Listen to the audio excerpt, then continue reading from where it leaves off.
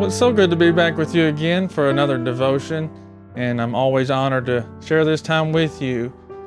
We all know that food is wasted every year, and I've known this for years, but I didn't realize how significant the waste was. And did some research the other day and found that $161 billion of food is wasted each year. And we all know, as far as food waste, we would say, well, it needs to be thrown out because it's going to make somebody sick if it's, past expiration date and stuff like that. But what I found surprised me. There's actually a large portion of that $161 billion of food in the produce side of the market. A lot of that is thrown away because it doesn't look right. And I found one producer, he said, if it's not perfect, then it's thrown out. For example, they made the example of a carrot. You expect the carrot to be straight. You don't expect the carrot to have a U shape. You don't expect a potato to look like it's got the mumps or anything. You expect vegetables to have a particular look about them. And so a lot of these vegetables, a lot of these fruits are thrown away because they don't look right. They're outcasts, they're misfits. And so there's a company out there that's called Misfits, and their entire business revolves around vegetables and produce that they will ship to you.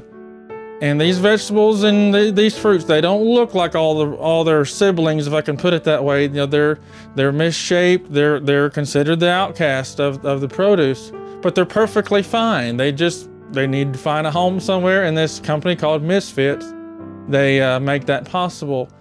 And so when I read that, my mind went to Acts chapter 10 and the story of Cornelius.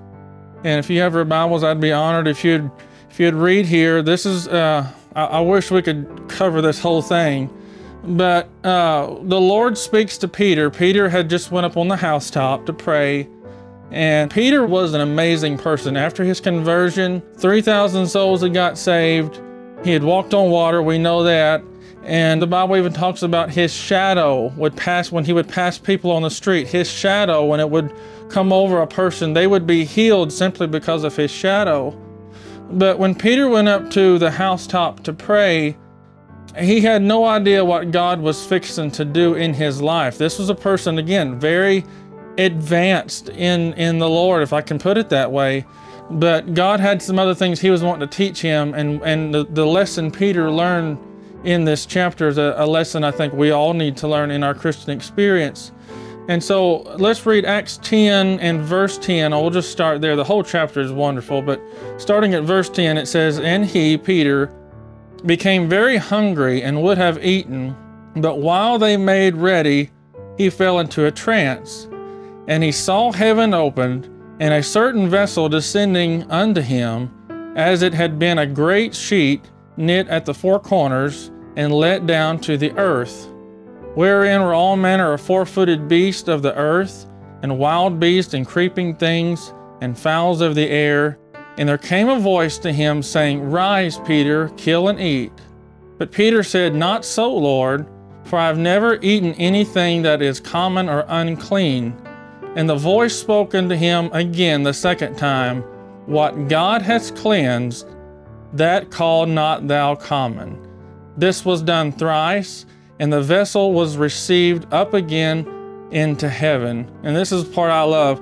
"Now while Peter doubted in himself what this vision which he had seen should mean, behold, the men which were sent from Cornelius had made inquiry for Simon's house, and stood before the gate, and called, saying, whether Simon, which is surnamed Peter, were lodged there. While Peter thought on the vision, the Spirit said unto him, Behold, 3 men seek thee." And here's the key. "Arise therefore, and get thee down, and go with them, doubting nothing, for I have sent them." And I know that was a lot of reading, but I wanted us to get the picture here. Somebody that is so advanced in the faith has an issue. What we're not reading here and covering the backstory, these men that are showing up at his door, they're not Jews. They're not the chosen. They're these Gentiles, and in the Jews' minds, these are outcasts. But Cornelius had been praying, and we know God said, I've heard your prayer and I've seen your alms. And so Peter, he's up there doubting, Lord, what did I just see in this vision? But God was showing him a prophetic vision of misfits, of things that the Jews would say, I'm not going to have anything to do with that.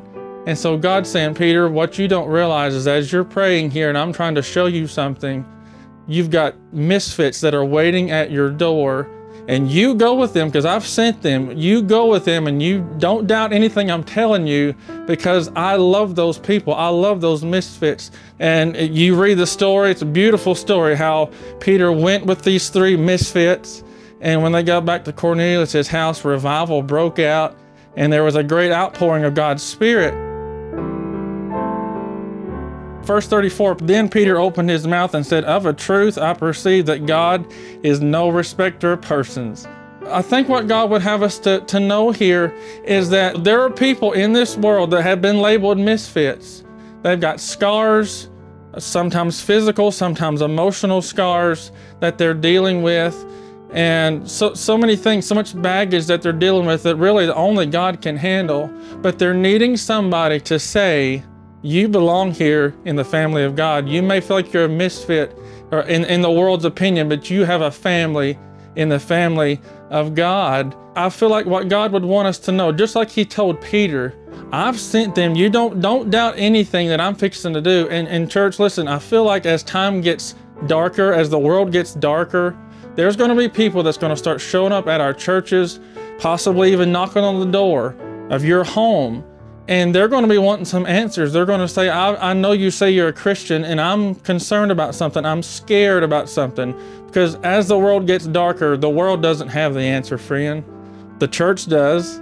The Christians do. You have the answer. And so don't be surprised at what shows up on your door. You may say, oh my goodness, not that person, not that person. But God says, like he said to Peter, just do what I've told you to do and say what I've told you to say, because I've sent these people to you. And the world may say they're misfits, but God says they're my chosen, precious people. So this is different. I haven't done this before. Could we pray just before we end this devotion today that God would touch our hearts? Could we do that?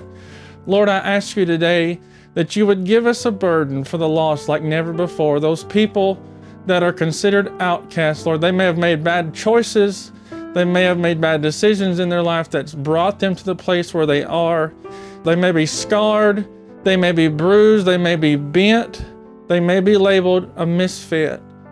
But Lord, I ask that you would help us to look beyond the sin that's so plaguing their soul, and help us to look beyond that, Lord, and help us to see a soul that desperately needs a Savior. Lord, help us to be your hands and feet extended so that we can reach this lost and dying world before it's ever too late.